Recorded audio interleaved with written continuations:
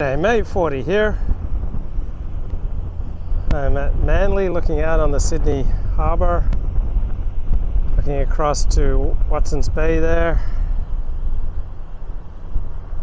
and thinking about the power of the primal, right? The primal passions.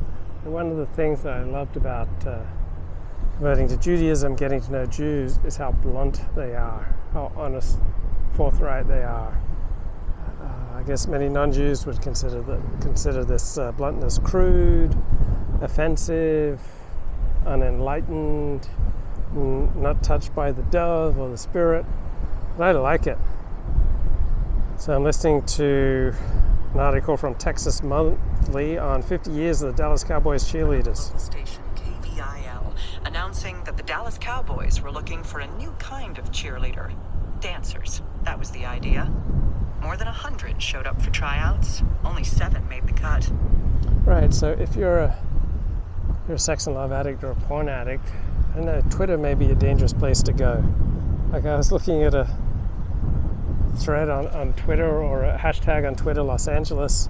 As I do so, it's like, all this hardcore pornography, scrolls across my screen. So one has to know one's bottom lines, what is bad for one. So going to a football game with cheerleaders may be incredibly triggering for some people. Actually, 8 did, but an aspiring model dropped out before the season began.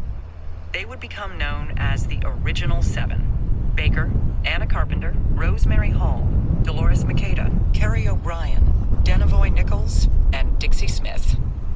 Each of them stood in that tunnel, staring at the artificial turf and the stands of a new football stadium named for the state whose glory it hoped to capture. The Dallas Cowboys had cheerleaders before, including a group of high schoolers in Bobby. So right-wing commitments tend to be concentric, right? They tend to start with the family, go to your relations, your friends, people on your block, your community, your church, your synagogue, and then extend to your city, to your state, to your nation. Right. The left tends to have leapfrogging loyalties. I think this is analysis from Steve Saylor. So maybe loyal to yourself, to your spouse, and then to hungry transsexuals in Kenya, and then leapfrog to oppressed strippers in Florida, then leapfrog to starving Uyghurs in China, right? So football, team sports tend to be highly heterosexual, and they tend to appeal to people with right-wing concentric loyalties. Socks and pleated skirts who yelled, "Charge!" They didn't dance, and they didn't wear that. It's tough to remember in our skin-saturated age, but cleavage and bare midriffs weren't just unusual back then. They were scandalous. This moment in 1972 marked the debut of a bold experiment, a very Texas hybrid of pageant beauty, good girl etiquette, and come hither slink.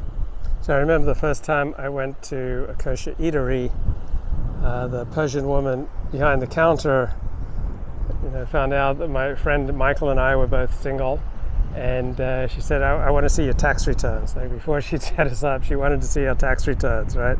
That's how blunt and bottom line oriented she was. Now, most Jews won't ask for your tax returns. I don't think any other Jews ever done that. But it does echo a Jewish frankness about money, sex, power, and these primal passions. Baker looked up at the sky whenever she got anxious, and she could see the sunlight fading and the stadium lights blazing from where she stood in the mouth of the tunnel. Right, so there's certain kinds of sex appeal that are considered kosher by societies. You can be an actress, does nude simulated sex scenes, but you're an actress as opposed to a porn star who's just a glorified hooker. Texas Stadium had a hole in the roof, a design quirk. Plans for a retractable roof were squelched because the price tag spun into an asset, so God could watch his favorite team, one player famously put it. As the drums of the live band started to pound, the 7 cheerleaders burst from that tunnel. And all of a sudden, we heard noise from the fans, and we were going like, "What's going on?" Baker told me in her honeyed twang. Texas Stadium erupted in a joyful noise she can still hear 50 years later. And they're pointing at us. We didn't know that we had introduced something new to football. What they introduced was sex and glamour into the gladiator arena of modern sports. And this has been copied now by teams all around the world, even in India, even in Australia. It's a winning formula.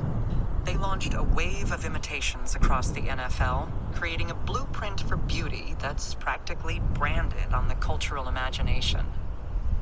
It was a watershed year for women, a time when the forces of freedom were starting to be unleashed, but also clash. Roe v. Wade was making it. Wow, who would have thought that extending freedom might result in clashes of freedom? Of course it's going to. You can never extend freedom with one group without taking it away from other groups.